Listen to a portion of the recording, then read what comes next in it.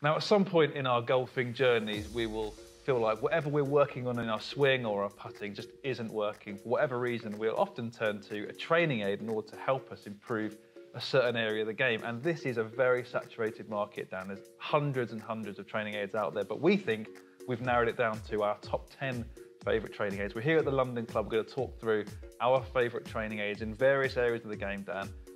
So without further ado, let's dive into our top 10 training aids that you can buy right now.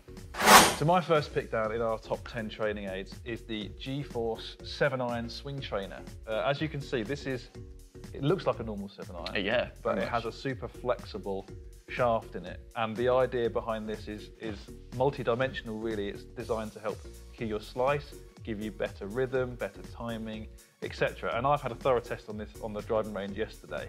And obviously it takes a bit of getting used. What I love about this club is it really does help your sequencing and a bit about your swing playing as well. So if you are snatching at the ball too early with your hands, you won't time it very well, you'll hit poor strikes, you'll hit slices, etc. So it really helps you sequence your body in the correct movement on the way down. So leading with the lower body, letting the arms follow. And it also, because it's the head, it feels quite head heavy. Obviously, this is quite a light shaft. It helps you drop the club more on the inside. Yeah. So if you struggle with the slice where you're throwing the club head over the top of the swing, this will help you get on a more neutral plane. So it does have multiple benefits. And what I like about this particular club is it has the same weight of a normal club. So that transition from using it on the range and then into a normal 7-iron feels quite natural, so you're able to go between the two quite easily.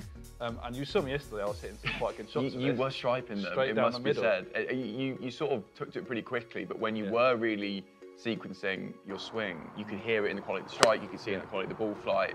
And I love that you can hit a ball with it. There's some of these like lag aids like you can get with like the Orange Whip, for example. Yeah, exactly. For your driver, which are great, and they give you that feeling, but you can't hit a ball with it. It's great to actually hit a ball with one of these. 100%, and you get that added benefit of creating a bit more lag in your swing as well for a bit more power because you're using your lower body, so the club is kind of falling behind a bit more. So really good for that. Really good for power, timing, sequencing.